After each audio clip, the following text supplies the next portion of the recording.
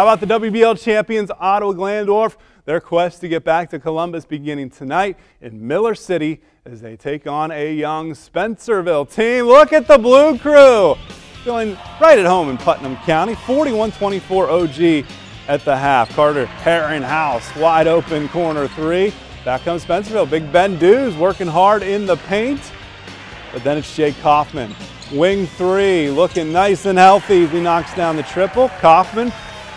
And the good ball fake, and goes up and lays it in. One of his favorite targets on the football field, Richie Knowlton, reverse layup, and then more from OG, that outside shooting. Herringhouse, open wing three, knocks it down. Ottawa Glandorf no trouble tonight in their opener as they get it 89-42, and Jake Kaufman goes over 1,000 points for his career, 27 in the wing. Congratulations to him.